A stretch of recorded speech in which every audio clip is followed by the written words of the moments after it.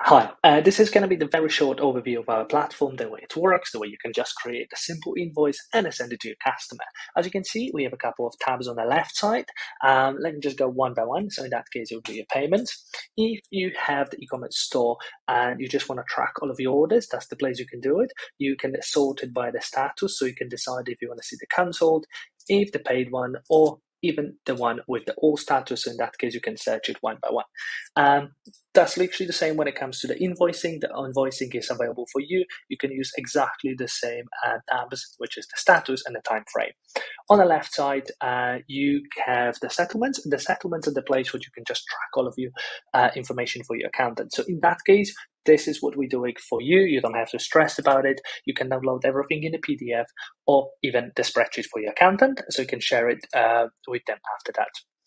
Integrations are for the people who want to put us on a website. So this is a very simple solution where you just decided in which platform you're going to use us, on which platform, and then you can just press it, generate the new credentials, and put it on a website. So as I promised, let me just create a new invoice. I'm going to use a completely different account for that case. So I go to the payments, I press invoices. As you can see, I've already made one, but let me just do one more. I press the new invoice. I'm going to keep it my details because it's already saved.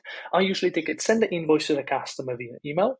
Let me put the country in Poland. As you can see, we have a lot of fiat currencies which we can do the conversion for, but for the purpose of this video, let me make it in euro. So €5, and let's just put it as a presentation Lugano 2. Okay, I press generate the invoice after filling up the form. Now, if some of you don't want to send the email, you can share the link with your customer, which is this one. Or if you go straight away to the email address, you'll be able to see there is an invoice to pay. It's the second one in that case because I've used it before, but in that case, there's a basic information presentation to Lugano, and me as a customer, I can see this. So I press pay the invoice, and it's moving me to the Utrust page. As you can see, we're accepting some cryptocurrencies. In that case, is Bitcoin, Ethereum, eGold, UTK, USDC, USDT on a Polygon, and a Dash. For the purpose of this video, I'm just going to use the USDT on Polygon. So in that case, as your customer, got 15 minutes to make a payment. I can decide that I'm just making a payment in this cryptocurrency.